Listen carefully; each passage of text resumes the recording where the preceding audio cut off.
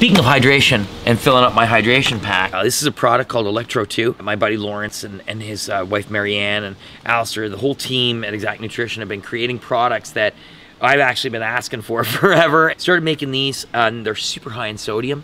I know my sweat rate's gonna be really high in Death Valley, and I know because I've been and I crossed north-south and was trashed during the process. I know from all of the deserts that I've crossed all over the planet that sodium and magnesium for me are critical. And so I know that I'm getting what I need every 500 mils. I've got one tablet going in every 500 mils. So I do the math with my hydration bladders and I know I'm taking care of business and I'm getting exactly what I need. But also there's the food, and people ask me all the time, what are you eating? And something that I put together a number of years ago for an earlier Arctic expedition that I found now works well in the heat as well, and I'll explain why.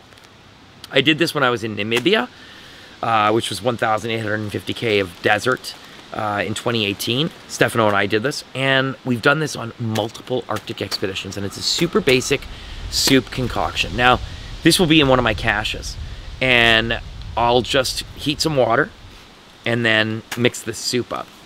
Miso soup, it's like 1,000 milligrams of sodium, and it tastes really good. It's a different taste.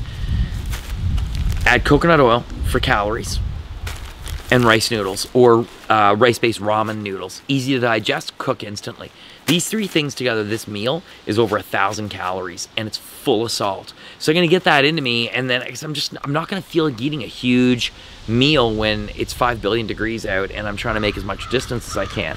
It's also finding the things that you like the taste of. I've found different products over the years that I like, coconut butter, you know, various bars, etc., that I find work for me. The folks that make Electro 2 make a bar called Fruit Bars. Love them. Could eat too many of them.